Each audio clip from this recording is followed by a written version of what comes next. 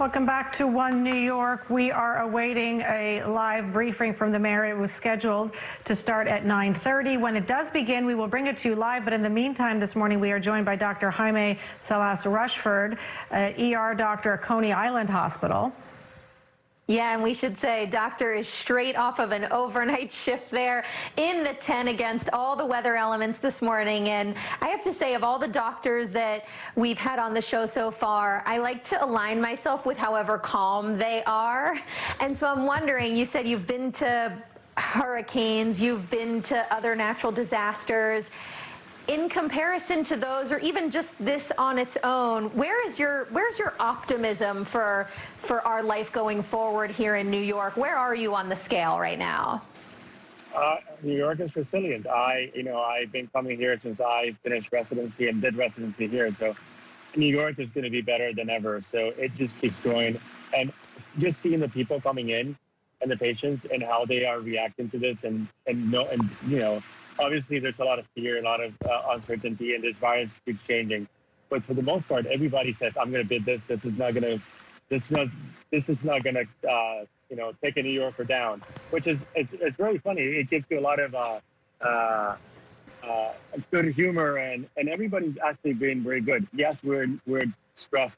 We have so much, hurt and suffering, but on top of all that, we're actually keeping a good humor with the patients. We're trying to make them comfortable. We're trying to entertain them. Obviously, they have to go themselves. They cannot be with family members, so we're FaceTiming. We're putting music on the back. We're trying to keep it in a way that they actually, feel okay. It's not easy to be here. Mm-hmm. And with some disease that even ourselves don't understand completely.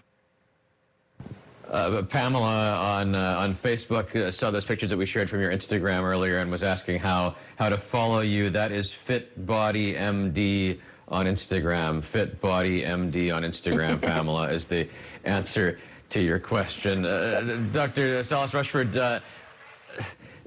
I want to know what you would like of New Yorkers. What can we do to make your job easier? What behavior can we change to make sure that we get back to normal as quickly as we can? Well, I think this is something that everybody has to chip in, right? Whoever needs to stay at home, stay home. Social distancing, stay social distancing. But what happens if you have symptoms in your home? Nobody's really tackling that. And what I've seen, all the patients that I've seen, I've noticed something. Those who come to the ER, to the tent, that are having symptoms for many days, not getting treated, not addressing the fever, not addressing the dehydration, are faring poor. They're getting more sick quicker. So, if you have fever, if you have cough, you can actually get Tylenol, whatever you use for fever, whatever you use for the cough, whatever you're dehydrated, just go and take your hydration liquid. But do take everything. Don't be waiting for us to give you the test to make sure you have it or don't have it. The most important part for everybody in New York, and to make our lives easier, is that you have symptoms, treat them right away. A lot of people are going to heal quicker and don't have to come here and get exposed to people that already have the disease in a more advanced stage. And other people are going to come here with more minor symptoms that still need us.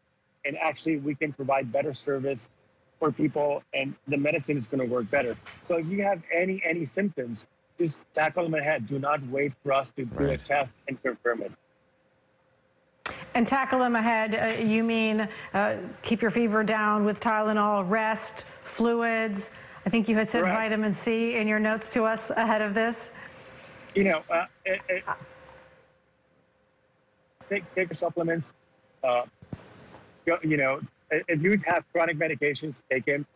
If you want to know what vitamins and things to take for immune system, go to reputable websites. There's so many good research out there, from HTC.net Society to Vitamin D Society to different vitamin C websites that actually have real, legit information. Those things you need to follow. And, if you have asthma, take your asthma medication. If you have fever, take your fever medication around the clock. It really helps. People think it doesn't. But the most important thing about this disease is to tackle symptoms very quickly. And that way you can save more lives, have less suffering, and we as doctors can actually help you better.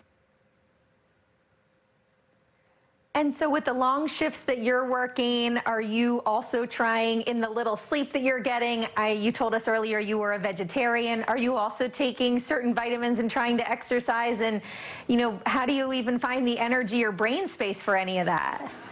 Well, I promised myself I was going to take an hour and a half a day to try to keep active. So I need to sleep. I need to get my mind straight, right?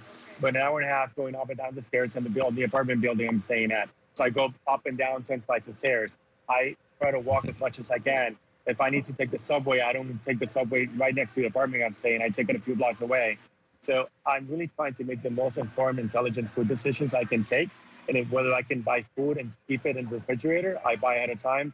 Supplement-wise, you know, this is what I do for a living. I do a lot of nutrition for my patients. I use a lot of multivitamins. I use zinc, antioxidants, vitamin D, supplements like selenium, another mushroom supplement like HCC that I take, vitamin C, vitamin D. And I also, obviously not now, but when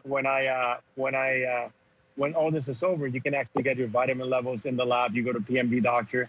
And now is the time to actually really take care of yourself. There's no reason why we couldn't walk 4 blocks, right? With social distancing. There's no reason why we can go up and down the stairs a few times. There's no reason why we can choose salads versus fast food.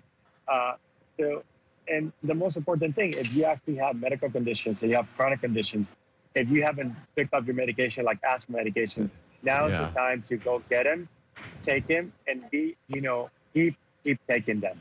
Because again, a lot of patients that never had asthma or had little asthma are coming with whopping asthma to the tent. Dr. Salas-Rushford, we've got to interrupt you and wind it down here. Thank you again for joining us today. Mayor de Blasio has just come up to the podium for his daily briefing. We'll join the mayor live now. Even though sometimes it's hard to see it.